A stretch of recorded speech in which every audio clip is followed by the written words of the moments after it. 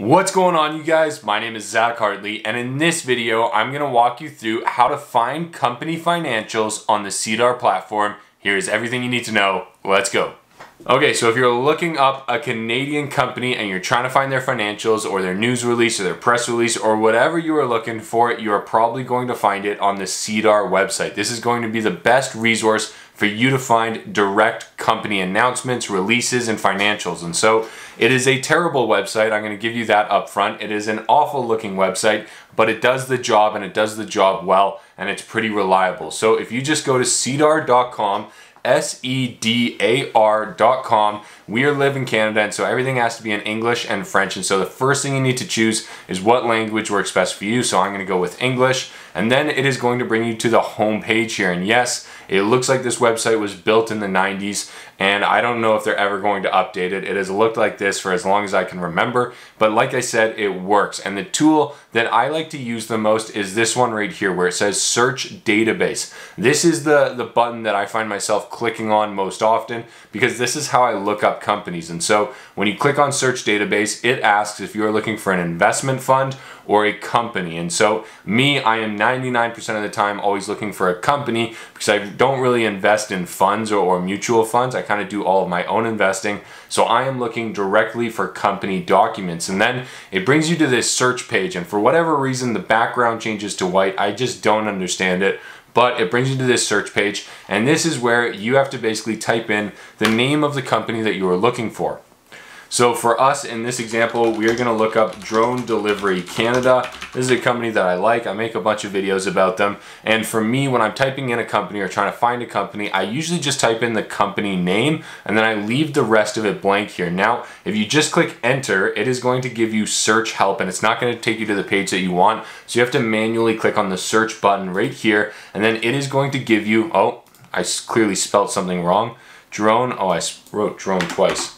Okay, Drone Delivery Canada. And so here you can see all of the different announcements and press releases and basically everything you need to know about Drone Delivery Canada. The problem with how this is organized is that it doesn't go in ascending order based on date, which is usually how I like to gather my information. So first thing I do is I click on the company name here, and then I click on view this company's documents, and that will automatically organize everything into the date of filing. And this is really exciting because Drone Delivery Canada actually put out an announcement today, October 18th. And so as you can see, SEDAR has an announcement right here. You can click on the news release. It is going to bring up a new window for you to look at, and then you will be able to go through that entire news release. You can also see the financials right here. So anytime a company releases their financials, there's a couple of documents that come out. Number one is the actual financial statements. Number two is the management discussion and analysis. You can see that right here. And then number three is the certificate of interim filings. This is basically where the CFO and the CEO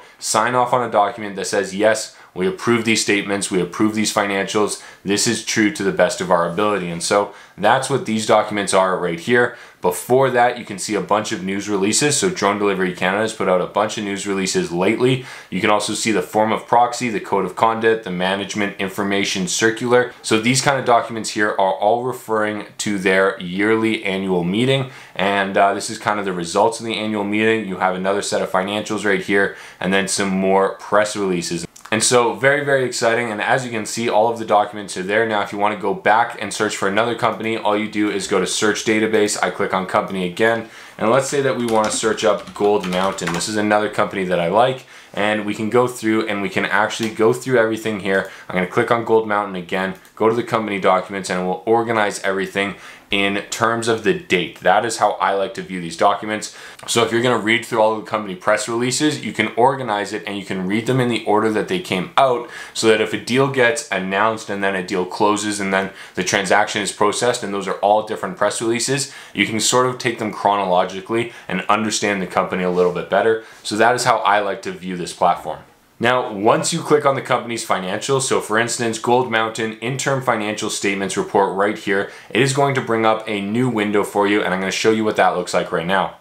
Okay, so here's the new window that just came up, and it's basically a terms of use, and you have to acknowledge all of these terms and understand that this is a financial statement from a company. It's not represented by SEDAR, all of that kind of thing. And then you have to fill out this basically skill testing question right here. And sometimes it's very, very difficult, and sometimes you can't tell what is a capital and what isn't capitalized, and I have just lost my mind with that little skill testing question thing there before, but usually I can get it on the first try or the second try. Now, here are the financials for the company. So we've gone to SEDAR, we have found the company, we've looked up the financials, and as you can see, here's the Gold Mountain first page, here is the balance sheet, here's the income statement right here, and then here is probably the statement of cash flows. No, this is changes in shareholder equity, and then you've got the statement of cash flows right here. And so now you can access the entire company financials, and you can go through the exact same process if you want to read the management discussion and analysis, if you want to see the certificate, if you want to go through the press releases. All you have to do is click on those links on SEDAR, and then you can open up the documents right here.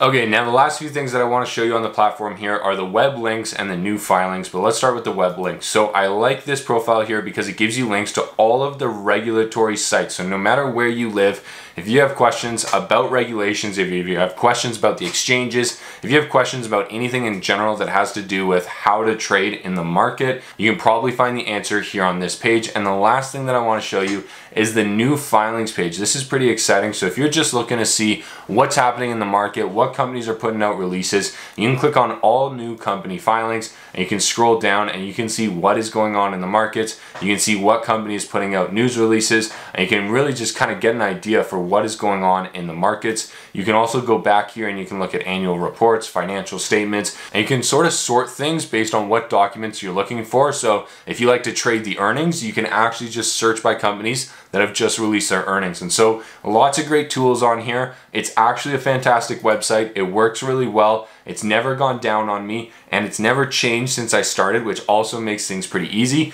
So I like the SEDAR website. It looks like it was built in the 1980s, but this is how you use it. This is how you find the documents, and these are some of the tools that come with the website. So if you get any value out of this video, remember to click that like and subscribe button. I sincerely appreciate it. And if you're interested in learning about how to trade the stock market and actually invest in the right companies, then definitely check out my completely free course. It's hosted on Skillshare, and the link is in the description down below to this video. There's over 10 hours of content on there. Over 8,000 students have already taken the course. There's over 325 reviews for you to take a look at. And like I said, the entire 10-hour course is completely free for 2 weeks when you use the link in the description to this video. Cancel in under 2 weeks, you get the entire thing for free. I will see you guys in the next video. Good luck trading, good luck investing, and we'll talk to you soon.